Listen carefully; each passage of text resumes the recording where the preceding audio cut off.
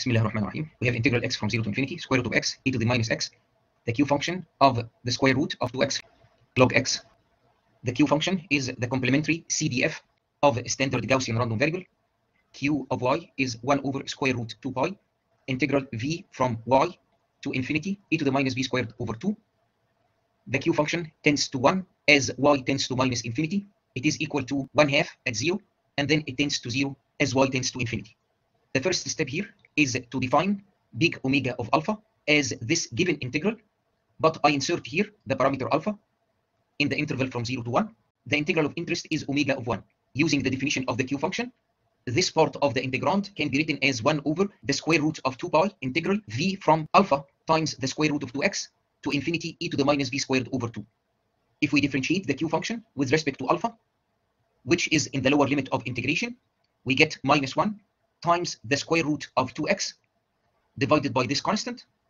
Then we write the integrand replacing the variable of integration v by the lower limit of integration. V squared becomes 2x alpha squared. 2 goes away with 2 here and there. The first derivative of the q function with respect to alpha is minus x to the 1/2 over the square root of pi times e to the minus x alpha squared. This means that if we differentiate omega of alpha under the integral sign with respect to alpha, we get minus 1 over the square root of pi integral x from 0 to infinity, x to the half times x to the half, that's x, e to the minus x times e to the minus x alpha squared, that's e to the minus x between brackets 1 plus alpha squared. Then we have log x. To obtain omega prime, we make use of this integral, I of a and b, integral x from 0 to infinity, x to the a, e to the minus bx. This integral is gamma of a plus 1 divided by b to the power a plus 1. If we partially differentiate I of a and b with respect to a, the derivative of x to the a is x to the a log x. We get this integral x from 0 to infinity, x to the a, e to the minus bx log x. The derivative of this ratio with respect to a is gamma prime a plus 1 times b to the a plus 1 minus gamma of a plus 1, b to the a plus 1 log b, divided by b to the a plus 1 squared, taking gamma of a plus 1 over b to the power a plus 1 as a common factor. Between brackets, we get gamma prime of a plus 1 over gamma a plus 1, and this is di gamma of a plus 1 minus log b. We are interested in this integral for a pair of a, b values. If we go back to omega of alpha and we set alpha equal to 0, the q function at 0 is equal to 1/2, and we need the integral x from 0 to infinity, x to the 1/2 e to the minus x log x. So we are interested in the case in which a is equal to 1/2 and b is equal to 1. In addition, we need to obtain omega prime of alpha, which is proportional to this integral, with a equal to 1 and b equal to 1 plus alpha squared. When a is equal to 1, we have gamma of 2, which is 1 factorial or 1. We need also psi of 2. Psi of z is minus small gamma plus summation g from 0 to infinity, 1 over g plus 1 minus 1 over g plus z. Replacing z by 2, we get this expression for di gamma of 2. Note that this is a telescopic sum equal to 1 over 0 plus 1, which is 1. We also have minus small gamma, which is the Euler-Mascheroni constant. In this case, the integral is 1 minus small gamma minus log 1 plus alpha squared divided by 1 plus alpha squared all squared. When b is 1, b to the a plus 1 is equal to 1, log b is equal to 0. When a is equal to 1/2, the integral is equal to gamma of 3 over 2 times di gamma of 3 over 2. Gamma of 3 over 2 is 1/2, gamma of 1/2, which is the square root of pi. To obtain di gamma of 3 over 2, we consider the integral t from 0 to 1, t over 1 plus t. We can add and subtract 1 in the numerator. So we get 1 minus 1 over 1 plus t. The integral of 1 is 1, and the integral of minus 1 over 1 plus t is minus log 1 plus t. Using the limits of integration, we get minus log 2. This integral is 1 minus log 2, but we can also do the following. Since t is between 0 and 1, we can write 1 over 1 plus t as summation j from 0 to infinity minus 1 to the j, t to the j. Integrating term by term, we get summation over non-negative integer j of minus 1 to the j times 1 over j plus 2. We can write the summand as two terms. In one of them, j is replaced by 2j minus another term in which j is replaced by 2j plus 1. We can take 1/2 as a common factor. This part becomes 1 over j plus 1. That one becomes 1 over j plus 3 over 2. If we look at this summation here and compare it with this expression for the di gamma function, this sum is di gamma of 3 over 2 plus small gamma. This sum when multiplied by 1/2 gives 1 minus log 2. Then di gamma of 3 over 2 plus a small gamma is 2 minus 2 log 2. Di gamma of 3 over 2 is 2 minus 2 log 2 minus a small gamma. Integral x from 0 to infinity, square root of x e to the minus x log x is equal to this product. We use this result here to express omega prime of alpha, which is this integral multiplied by minus 1 over the square root of pi. Now integrate both sides from 0 to 1. We get omega of 1 minus omega of 0 equal to the integral of this function of alpha from 0 to 1. Omega of 0 is this quantity divided by 2. Thus, to obtain omega of 1, which is the integral of interest, we need to evaluate this integration here. To evaluate this integral, we need to obtain the integral alpha from 0 to 1, 1 over the square of 1 plus alpha squared. Do the change of variables, alpha equal to tan theta. When alpha is 0, theta is 0. When alpha is 1, theta is pi over 4. D alpha is sec theta squared, d theta.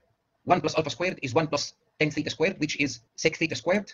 In the denominator, we have sec theta to the power 4. The integrand is cosine theta squared, which we can write as 1/2 plus 1/2 cosine 2 theta. Integrating, we get pi over 8 plus 1/4. We also need the integral from 0 to 1 of log 1 plus alpha squared over the square of 1 plus alpha squared. We do the same substitution, alpha equal to tan theta. We get an extra term, log sec squared theta, which is minus 2 log cosine theta. Let's focus on this integral. Since cosine squared theta is 1/2 plus 1/2 cosine 2 theta, its antiderivative is theta over 2 plus sine 2 theta over 4. Doing integration by parts, we multiply these two functions of theta and use the upper and lower limits of integration. When theta is 0, we have 0. When theta is pi over 4, this bracket is pi over 8 plus sine pi over 2, which is 1 over 4. Then we have log cosine pi over 4, which is log 2 to the minus 1/2. Here written as minus 1/2 times log 2. We also have minus the integral theta from 0 to pi over 4, theta over 2 plus sine 2 theta over 4. The derivative of log cosine theta, d theta. This derivative is 1 over cosine theta. And then by the chain rule, we have minus sine theta. To get this integral, we need now to integrate theta tan theta, theta from 0 to pi over 4. And since sine 2 theta is 2 sine theta cosine theta, then we also need the integral of sine squared theta, which is 1/2 minus 1/2 cosine 2 theta. So this integral times 1/2 is pi over 16 minus 1/8. What about this one? The antiderivative of tan theta is log sec theta. We do integration by parts. When theta is 0, this is 0. When theta is pi over 4, we have here the square root of 2, which is 1/2 log 2. This first term is pi log 2 over 8. We also have minus integral theta from 0 to pi over 4, log sec theta, minus log sec theta is log cosine theta. We can write cosine theta as the cotangent of theta times sine theta. We split the integral into two integrals. In one integral, we have the logarithm of the cotangent of theta. In the other, we have log sine theta. This integrand can be written as minus log tan theta. Doing the change of variables, w equal to tan theta. When theta is 0, w is 0. When theta is pi over 4, w is 1. Log tan theta becomes log w. And d theta is dw over 1 plus w squared. W is between 0 and 1. We can write 1 over 1 plus w squared as summation j from 0 to infinity minus w squared to the power j. We integrate term by term and make use of the result that integral from 0 to 1, w to the a, log w to the b dw is equal to minus 1 to the b gamma of b plus 1 over a plus 1 to the power b plus 1. In our case here, b is equal to 1. So in the numerator, we have minus 1 times this minus 1, we get plus 1. In the denominator, we have 2j plus 1 squared. This sum is 1 over 1 squared minus 1 over 3 squared plus 1 over 5 squared and so on. This is g, Catalan's constant. So integral theta from 0 to pi over 4 log cosine theta is g plus integral theta from 0 to pi over 4 log sine theta. The integral of log cosine theta can be manipulated in a different way. Let's do the substitution. U equal to pi over 2 minus theta. Du is minus d theta. When theta is 0, u is pi over 2. When theta is pi over 4, u is pi over 4. We can use this minus sign to have our integral from pi over 4 to pi over 2. Cosine pi over 2 minus u is sine u. Here is the same integral rewritten using the variable theta. But from here, we know that this integral is Catalan's constant plus the integral theta from 0 to pi over 4 log sine theta. Since this integral is equal to this one plus this quantity, it can be written as the sum divided by 2.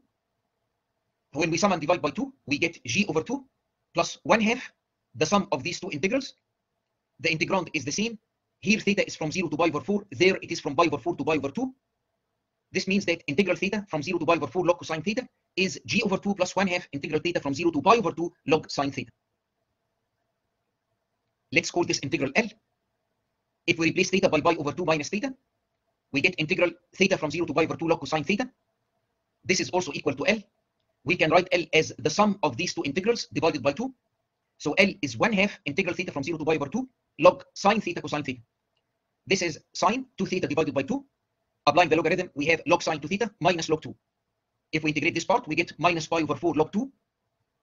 We still have 1/2 integral theta from 0 to pi over 2 log sine 2 theta. The integrand here is symmetric about pi over 4. 1/2 times this integral is the integral of theta from 0 to pi over 4 log sine 2 theta. Doing the substitution, v equal to 2 theta. When theta is 0, v is 0. When theta is pi over 4, v is pi over 2. The integrand becomes log sine v. D theta is 1/2 dv. This integral is exactly equal to L. We now have an equation in L. L is equal to L over 2 minus pi over 4 log 2. This means that L is minus pi log 2 over 2. The integral theta from 0 to pi over 4 log cosine theta is equal to g over 2 plus 1/2 times this integral, which is minus pi log 2 over 4.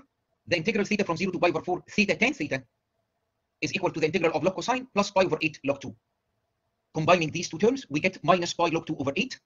Integral theta from 0 to pi over 4 cosine theta squared log cosine theta is equal to this part plus that one. And now we know this integral. Combining all the terms, we get g over 4 plus pi minus 2 over 16 minus log 2 times 1 plus pi over 8. We need to multiply this result by minus 2 to get this logarithmic integral.